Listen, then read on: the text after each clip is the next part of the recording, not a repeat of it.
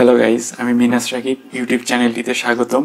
তো আজকে যে বিষয়টি নিয়ে আলোচনা করব সেটা হচ্ছে অ্যাডোবি ক্রিয়েটিভ ক্লাউড স্টোরটা আমরা কিভাবে আমাদের পিসি অথবা ল্যাপটপ থেকে আনইনস্টল করতে পারি। তো আমরা জানি আমরা যে সফটওয়্যারগুলো ইউজ করি অ্যাডোবি প্রিমিয়ার প্রো অথবা অ্যাডোবি ফটোশপ অথবা অ্যাডোবি ইলাস্ট্রেটরের যে সফটওয়্যারগুলো আমরা ইনস্টল করি ল্যাপটপে, সেই সফটওয়্যারগুলোর সাথে সাথে অটোমেটিক্যালি আমাদের ল্যাপটপ বা পিসিতে একটি সফটওয়্যার ইনস্টল হয়ে যায়, যেটা আমাদের দরকার হয় না। বাট ল্যাপটপ বা পিসিতে যদি এই সফটওয়্যারটি থাকে তাহলে আমাদের ল্যাপটপ বা পিসি স্লো হয়ে যায়, যার কারণে এই সফটওয়্যারটি আমরা ম্যানুয়ালি আনস্টল করতে চাইলেও আমরা পারি না।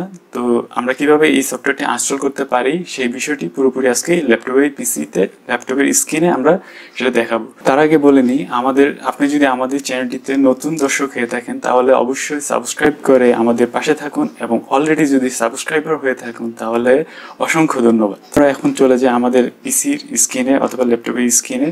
তো আমরা পুরোপুরি কাজটা পিসিতেই দেখব। চলুন তাহলে দেখে আসি আমরা।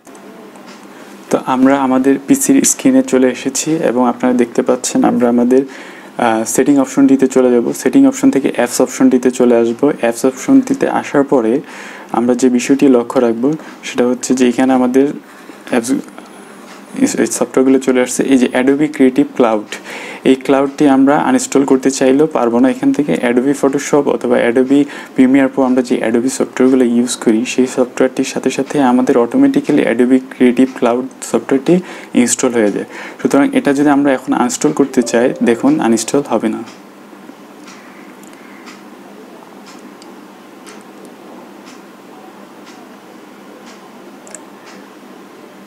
অর্থাৎ এখানে যদি আমরা আনইনস্টল দিই তাহলে দেখুন আনইনস্টল হচ্ছে না।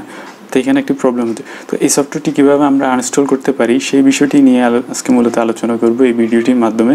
তো ভিডিওটি যদি ভালো লাগে থাকে অবশ্যই সাবস্ক্রাইব করে আমাদের পাশে থাকবেন এবং পরবর্তী ভিডিওটি পাওয়ার জন্য নোটিফিকেশন অপশনটি অন করে রাখুন।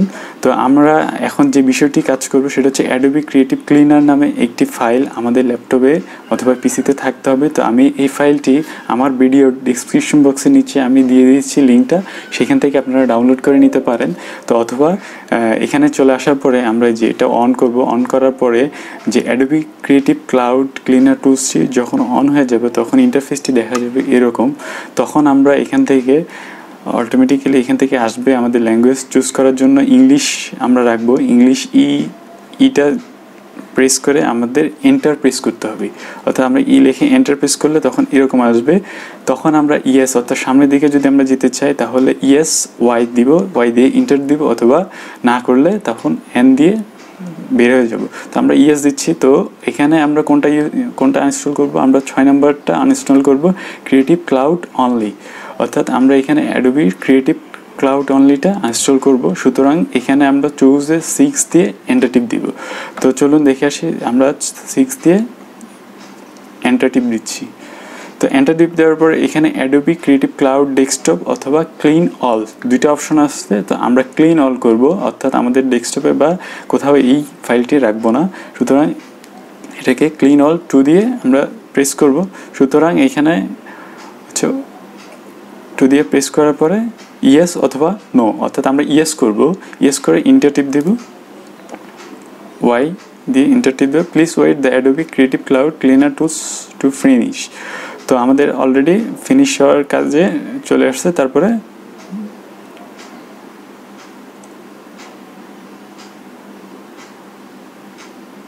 অলরেডি আমাদের ফাইলটি আনইনস্টল হয়ে গিয়েছে, আপনারা দেখতে পাচ্ছেন আমাদের।